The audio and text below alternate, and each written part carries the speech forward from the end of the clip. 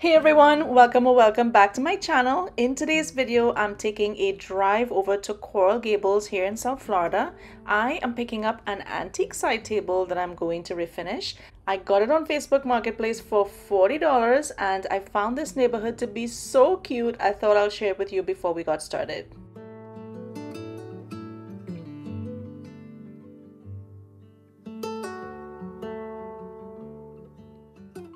This antique side table is in pretty good condition. The seller told me it had been her grandmother's, so definitely been around for some time. It's made of quarter-sawn tiger oak and I knew I had to have it as soon as I saw it.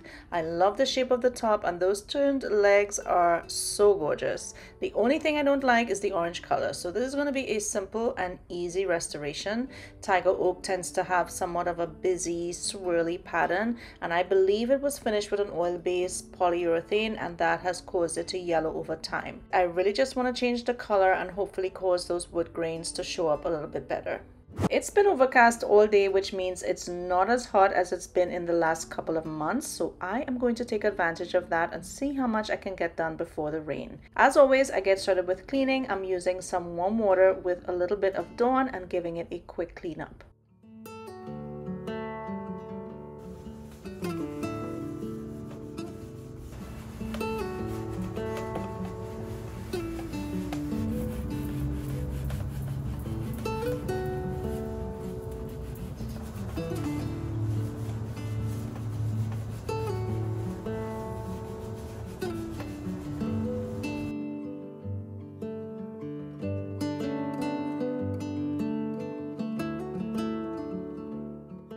I'm using my scraper here just to get an idea of how much is on the surface. I was initially thinking I could sand everything off, but sanding those legs all the way through the finish will take way too long, so I'm going to use a stripper instead.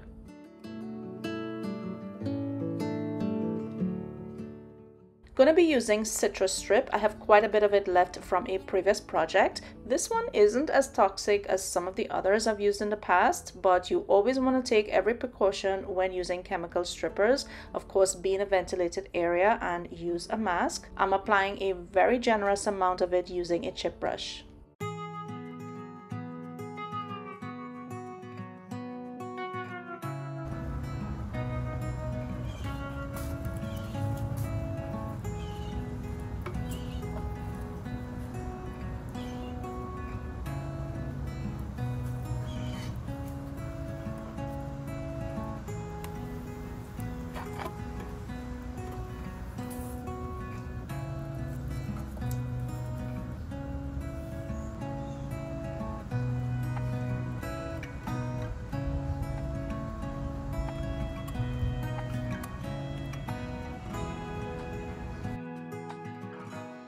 This stripper works as fast as 30 minutes and it can be left on for up to 24 hours. It all depends on how much layers of the previous finish there is.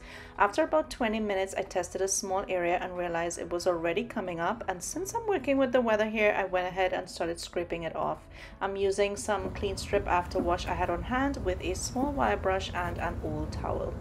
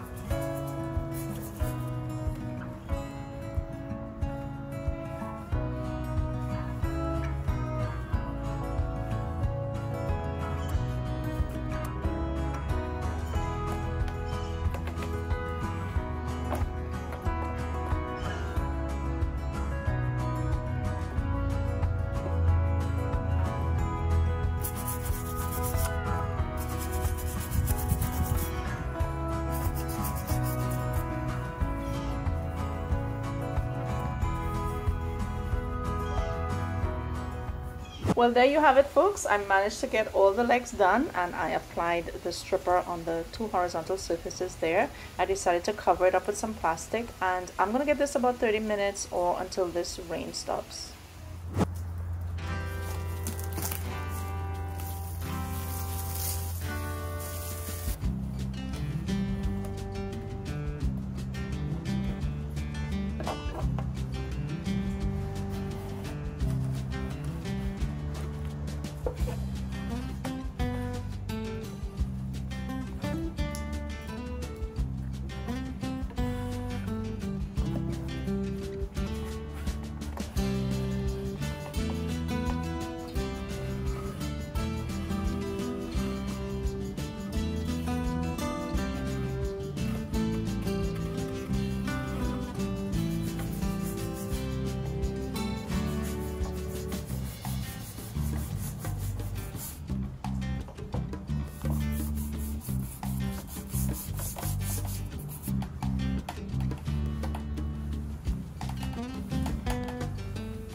It's the next day and it's completely dry. There is some residue left, and you can see those little dark swirlies which are prominent with tiger oak, but I do need to do some sanding. I'm going to try to get rid of as much as possible of that dark discoloration you see on the top there. I'm going to start with 80 grit and then move on to 120.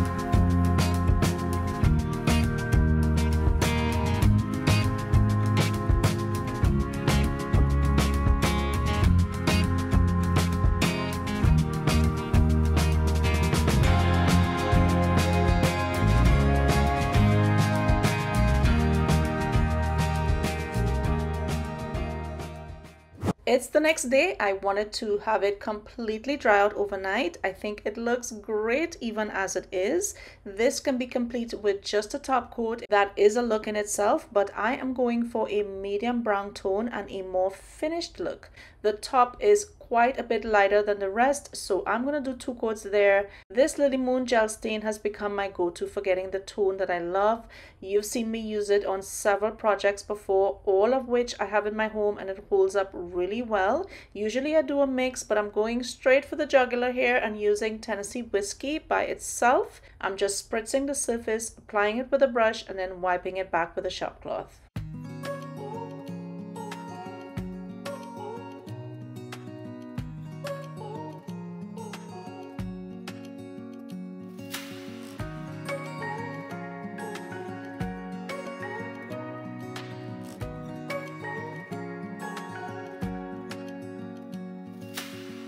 Searching for something that ain't lost. Have we got our lines crossed? We're wasting time on stuff that doesn't really matter, while wishing for something better. I try to fix things that weren't broken, misunderstandings and words unspoken. We fall apart, and I won't dare to say, do you feel the same way? Maybe you don't wanna know, but you don't see what you have in front of you. Or maybe I'm not enough.